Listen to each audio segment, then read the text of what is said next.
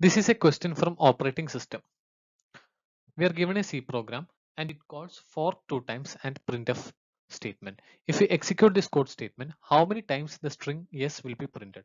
So the first point to notice that fork is a system call which can create new processes, or also called as child process.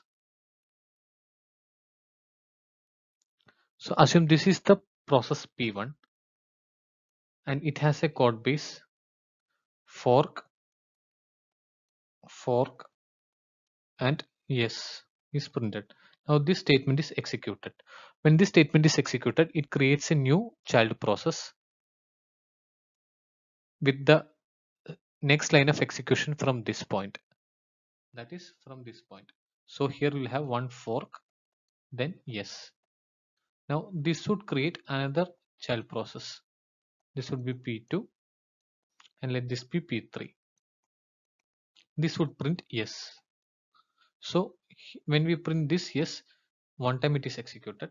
Now this goes back and we print yes here. So one more time it is executed. Now we go back. Now this fork gets executed. So this creates another process P4 with yes here. So one more time this gets executed. Now we go back here and we just print this yes. So one more time is getting executed. So which is 4 times. So the correct answer is option C, 4 times.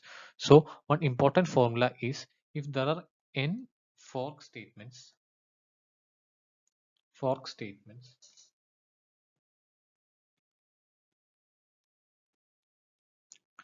then 2 to the power of n total process is created. This is an important point.